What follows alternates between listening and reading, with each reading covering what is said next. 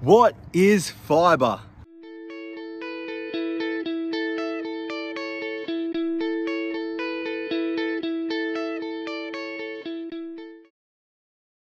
Well, ladies and gentlemen, to understand what fiber is, I want you to think of a shiny, sharp, clear-edged diamond. It's traveled across the Indian Ocean from the deepest and darkest mines of the Kimberleys in South Africa into your lucky hands. Looking down onto the diamond like a bird's eye, the size of it would match a Rolex head. Imagine juggling it up and down like a party trick.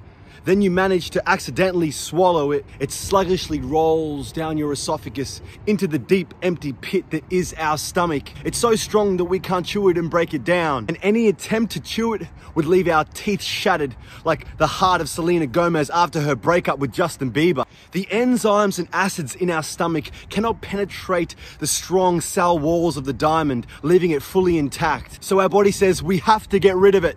It enters our large intestine where water and energy help it pass through to the other end. You turn around after sitting on that warm toilet seat, you look down into the bowl of sediment and see the diamond. It's a diamond.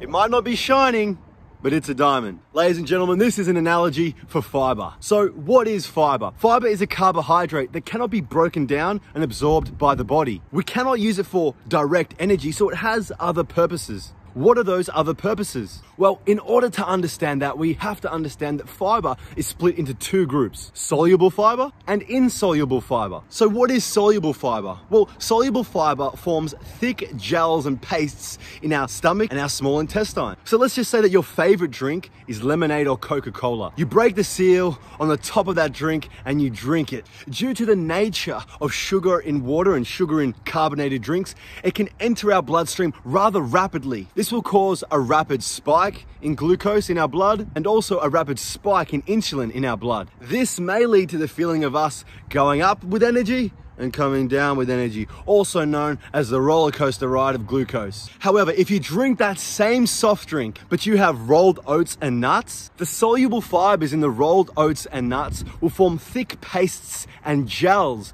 in our stomach and small intestine, and this will delay and also reduce the amount of sugar that will be absorbed into our bloodstream. So instead of it going up and down, it's going to be a bit more of a wave, and it's going to cause us less trouble because we're not going to feel really excited and then really tired and lazy, you know what I'm saying? So that's to give you an example of soluble fibers. Insoluble fiber.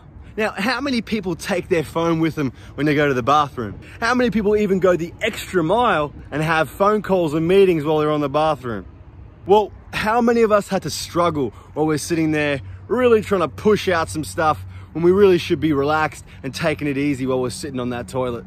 Well, this is where insoluble fiber comes in. Insoluble fiber will pass through our small intestine and end up in our large intestine. When it reaches our large intestine, it will draw water and form a nice movable object that Sir Isaac Newton will be proud of. This creates a nice solid stool, and it really helps with making our bathroom visits nice, easy, and relaxing and stress-free. Now, if we don't have fiber, it could lead to things such as constipation, which basically means we're struggling really hard when we go to the bathroom to push out those extra pieces of love, and it can cause us lots of pain and also lead to things like hemorrhoids, which is not fun at all. So who needs fiber? Well, everybody needs fiber. It's important for everybody to have it. But where does fiber come from? Well, it comes from fruits such as bananas, vegetables such as unpeeled carrots, potatoes, and broccoli. It also comes from grains such as oats, rice, pasta, and also comes from nuts as well, almond nuts, macadamias, peanuts, etc. How much fiber do we need? For the average Australian male, the adequate intake level is around 30 grams per day.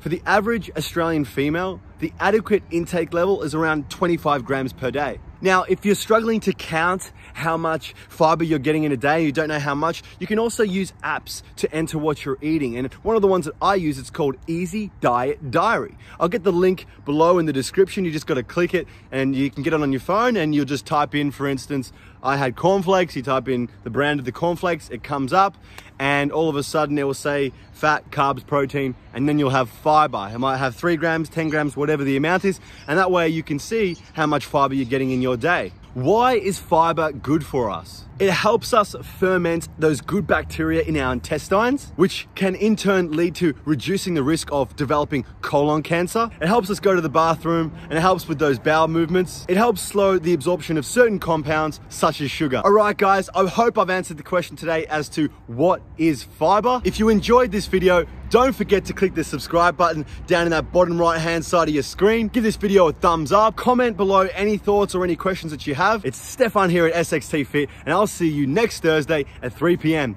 Peace be upon him.